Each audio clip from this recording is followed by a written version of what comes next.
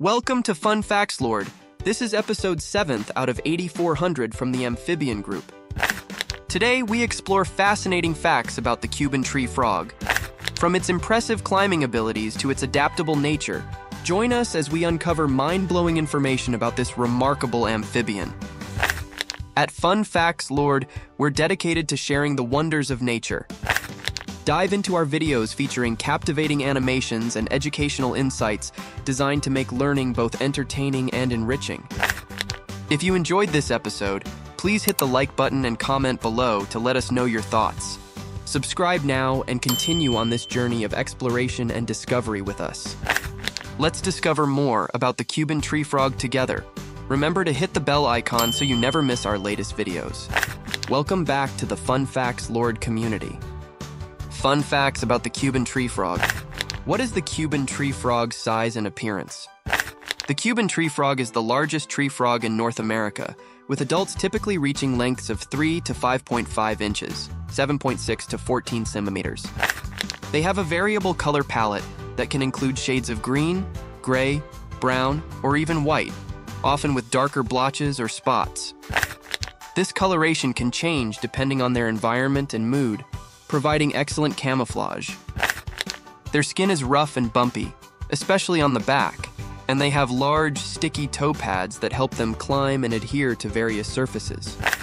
Their eyes are large and golden, providing excellent night vision for their nocturnal lifestyle. What is unique about the Cuban tree frog's diet? Cuban tree frogs have a voracious and opportunistic appetite. They feed on a wide variety of insects and other invertebrates, such as spiders, beetles, and cockroaches. Remarkably, they also consume smaller frogs, including other tree frogs, as well as small lizards and even small birds. Their diet contributes to their role as both predators and competitors in their ecosystems. In their introduced ranges, such as in Florida, their broad diet can negatively impact local wildlife populations by preying on native species and competing with them for food, showcasing their adaptability and the ecological challenges they present. How does the Cuban tree frog reproduce? Reproduction in Cuban tree frogs typically occurs during the rainy season, when males call to attract females with a distinctive, loud, and raspy mating call. Males call from vegetation near water bodies like ponds, ditches, and canals. Once a female responds, the male clasps her in amplexus, and she lays her eggs in water. The eggs are laid in floating clusters, and a single female can lay thousands of eggs in one breeding season.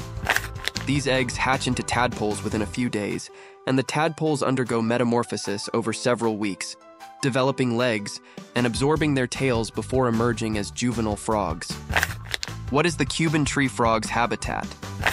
Cuban tree frogs are native to Cuba, the Cayman Islands, and the Bahamas, but they have been introduced to other regions, including Florida, where they thrive in a variety of habitats. They prefer moist, tropical environments and are commonly found in forests, swamps, wetlands, and urban areas. They are highly adaptable and can live in human-altered environments such as gardens, greenhouses, and even inside homes. Their ability to exploit various habitats, including those impacted by human activity, has contributed to their success as an invasive species in some areas. What are the Cuban tree frog's defense mechanisms? Cuban tree frogs have several defense mechanisms to protect themselves from predators. One primary defense is their ability to secrete a sticky, noxious substance from their skin, which can irritate predators and deter them from attacking. This secretion can also cause mild skin irritation in humans if handled without care. Additionally, their coloration provides effective camouflage, helping them blend into their surroundings and avoid detection. When threatened, they can leap away quickly using their powerful hind legs. Their nocturnal habits also help them avoid many daytime predators, enhancing their survival chances. What is the lifespan of the Cuban tree frog?